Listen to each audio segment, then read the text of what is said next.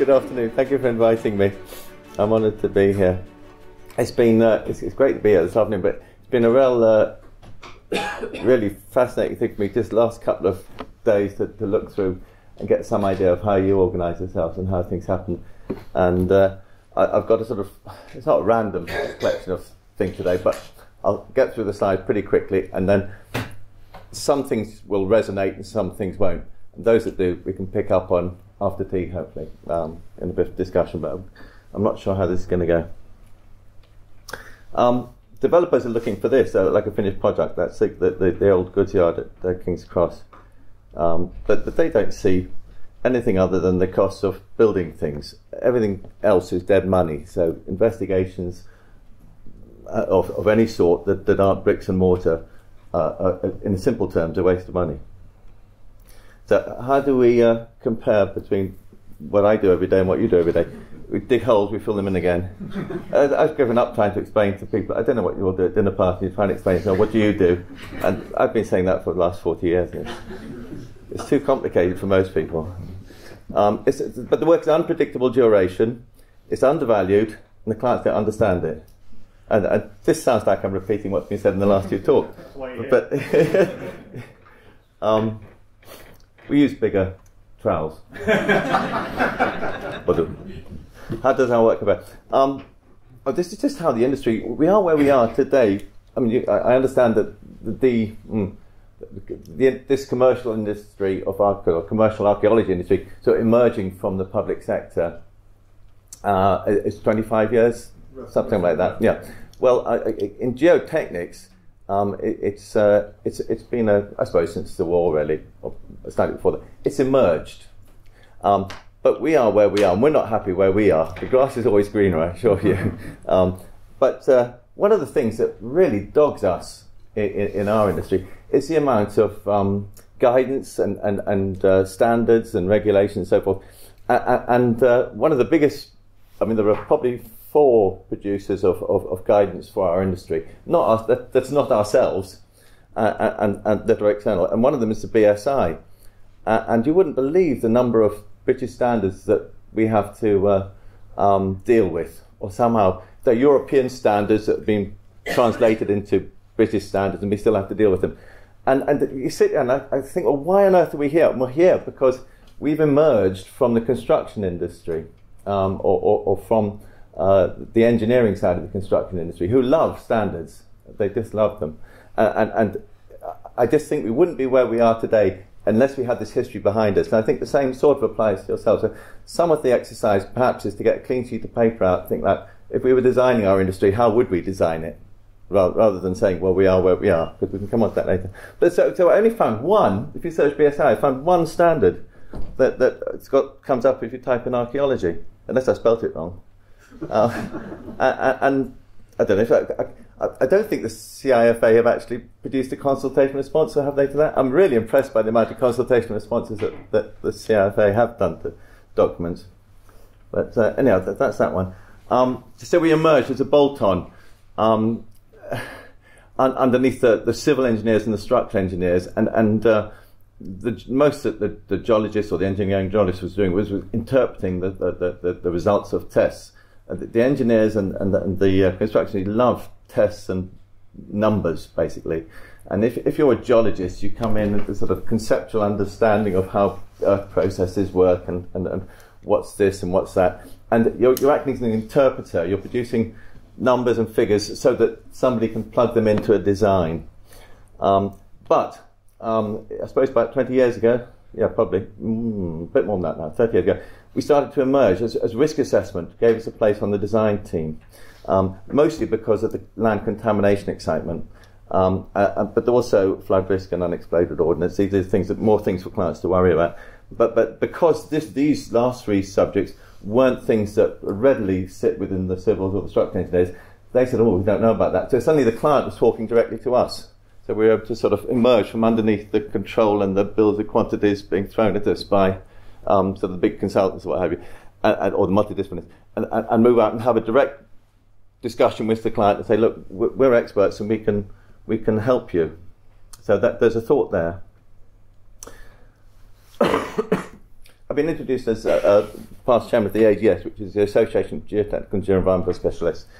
But really, there's a lot of parallels with the CIFA. Membership, we have corporate and individual. I actually think that we've got you've got about 70 corporate members, and we've got maybe less than 150 corporate members, but it's mostly those. We have very few individual members. You have 3,000 individual members, and that's great. And one of the big things we're doing at the AGS at the moment is changing it all around. So I think you've restructured a bit because of your chartership. Is that right? Do I gather that? No, the governance now is this board of directors and an advisory panel, which is a great model, and the AGS is in the process of producing exactly that. So at the moment it's slightly different, but the way it works is very democratic, or it's aiming to be that. So we set standards, codes of conduct and guidance, just as you do, and we aim to be a voice for the whole lot of individual member firms to have a voice in policy making and so forth. We're definitely not as good at responding to consultations as you lot.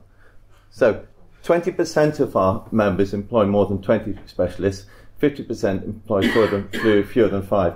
There's probably a bit of similarity there, but we probably represent in all about 5,000 people who work in the industry, which is probably the same for you guys. And there's a bit of our mission statement down there: to promote and enhance the quality of professional practice, facilitate liaison between organisations, champion and represent the industry, represent and uphold members' interests, publish guidance, encourage quality management, and assist influence making within clients. Well, there's the CIFA one by comparison. It's very similar. Inspiring excellence, that's a good one. So it's similar words, isn't it? The AGS structure at the moment is we have a main committee and 6 working groups.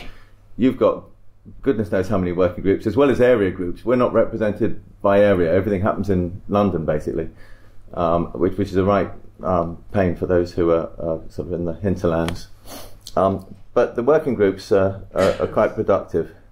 And the contaminated land working group particularly has been important in raising the status of the AGS. I want to come up, one of the things just go back. One of the main things in having the AGS is you have a voice or a seat at the table of other industry forums. So suddenly that gets you out there to go and engage with other people who are influencing your industry. And one of the big things in the construction industry is this thing.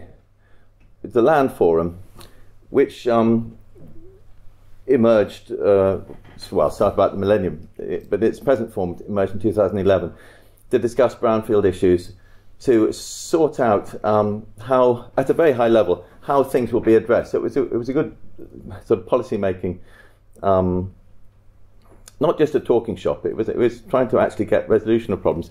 And the problem in our industry, you're lucky because you're really just yourselves and a few others. I know there's some heritage organisations and so forth. But the Land Forum has to deal with all this red tape that there is, and also the sort of legal red tape, the legislation. But the forum is to collect everyone together. So through that, you see, look at that. There's a lot of sheep to herd when you're trying to get something, but it's doable. And there's local government and the expert agencies in there and so forth. But no, we all sit around the table, or they come on, remote, they telephone in. And one of the products of that is pertinent. It's a national quality mark system, which is being launched later this year. It's really being driven. It's the reason it's going to be successful is because of the reduced resources in the public sector, and particularly within the Environment Agency and local authorities in terms of specialists for dealing with contaminated land. I'm interested, you can answer it later, but I'm interested in who deals with the scoping of investigations and what qualifications they have for producing a scope of investigations. Is it the regulator itself?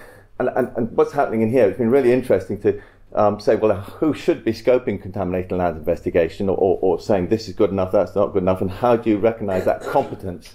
And if you go, I think the National Planning Policy Framework is being mentioned. If you look in there, the word competence or requirement for competence only comes up in our profession you're assumed to be competent, I think. But there is a requirement for competent people to be involved in investigation. Well, that's the government not really helping, because what does competent mean? So we have agreed through the Land Forum a system for defining who is suitably competent. Now that's great in terms of hitting the bottom line with who should be allowed to do things. Oh, yeah. So another one. I can't come up here today without talking about asbestos. So just a couple of things. Why is it the interest? I'm sure you all are well aware. There's basically three types of asbestos. There's three flavours. There's crucidolite, amosite, and chrysocar. The one to look at, this is when we stopped using crucidolite, importing it. This is when we stopped importing amosite.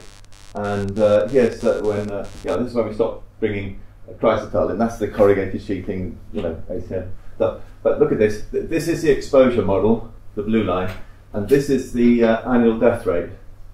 And it's not yet peaked. You can see the green's actual and the reds are projected. So in the next few years, we'll be peaking at 2,000 deaths a year due to mesothelioma. That's the reason why you should be interested in asbestos. Why the interest?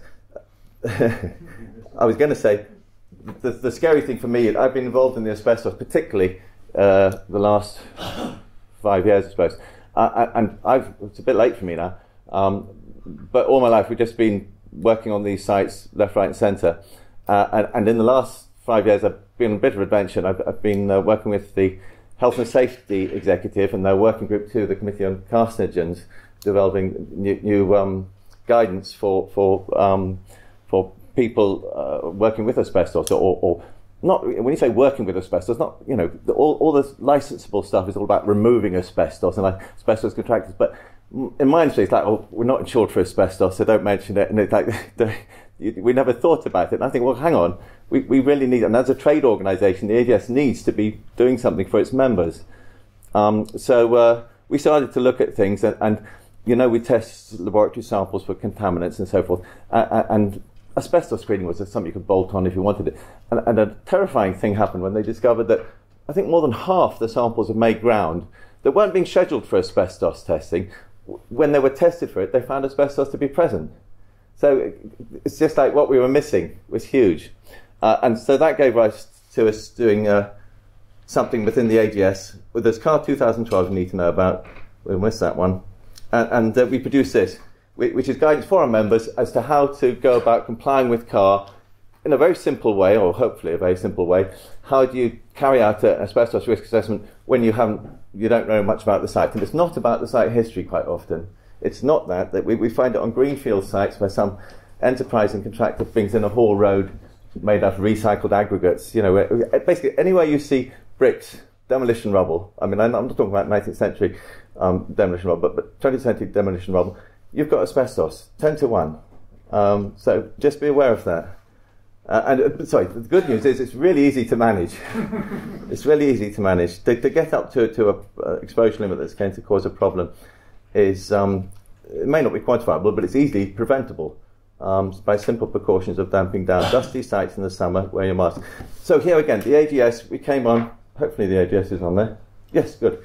We're sitting at the table with these people and we're trying to sort out what we should do about asbestos. And so there's some guidance coming out from the Joint Industry Working Group, which takes on board disparate things like the waste regulations and some ridiculous classification for materials containing asbestos, and some equally ridiculous things from vehicle licensing regarding the carriage of dangerous goods and so forth. There's no joined together thinking about asbestos, and this Joint Industry Working Group has been really good in getting these people around and saying, look, we need to sing one tune that isn't confusing, because there's total confusion out there at the moment. So now change. I want to talk about change in the industry. I mentioned that we should get a clear piece of paper out. How are we doing? Good.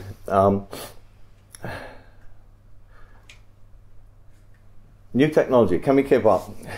The telephone took 75 years. This is the amount of time it took to get to 50 million users. So the telephones took 75 years, the radio took 38 years, and you work down, and apparently this thing called Angry Birds, which I know nothing about, took 5 weeks. So things are happening really, really quickly, and I'm sure you've got new technology happening within your industry, like drones, I suppose, are one of the things that have probably been discussed in the last few days. But there's a huge amount of acceleration happening, and to think that the whole industry is structured is going to stay the same as it did in the last 25 years is frankly fatuous. And you can see it beginning to happen. Do you know a firm called Amazon?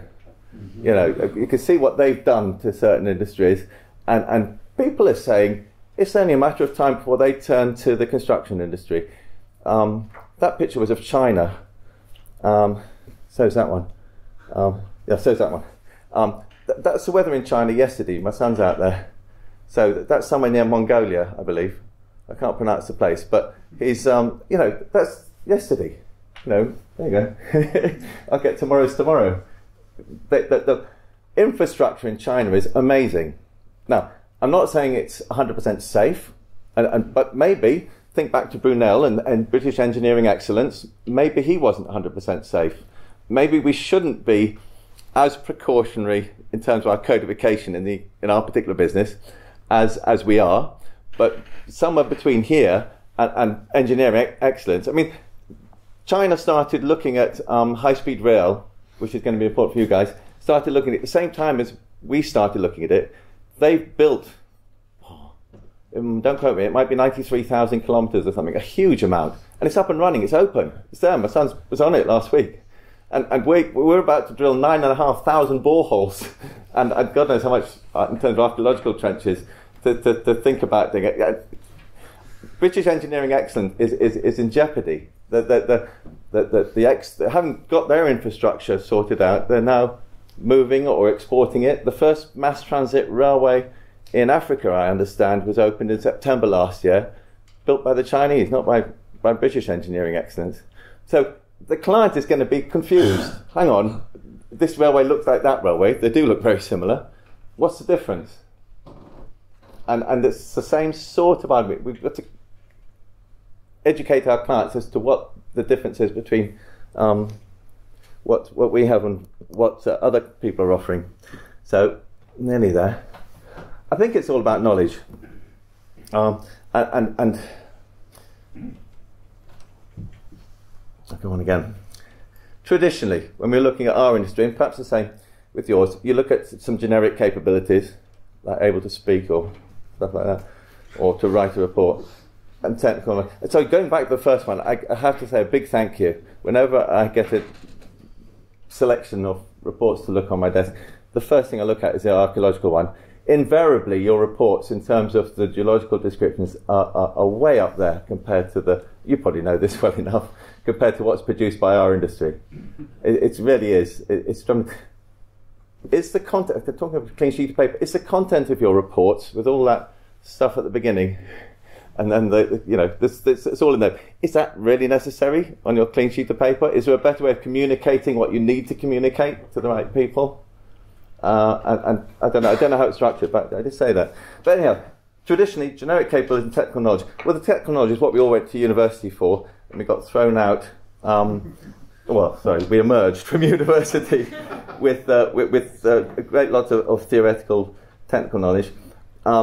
It's been said, I had to charter. Then I came back and said, well, there isn't really an institution, a learned institution for ourselves. So I had to get chartered as a civil engineer, I had to get chartered as a geologist, then I had to get chartered as an environmentalist, which sort of, it's a bit of a mishmash, but what I do is somewhere in the middle of those three things, apart from other things.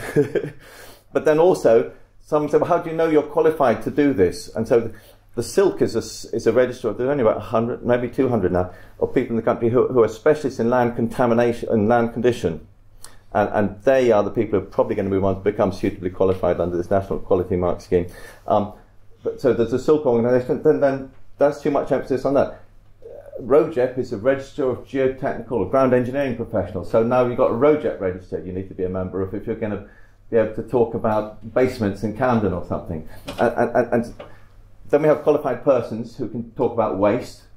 And then we have this SQP, this suitably qualified person who's coming in for contamination. And it's confusing. And someone says to you, well, there might be someone in the planning department saying, we need an expert. who should we turn to? Can I get a qualified civil engineer?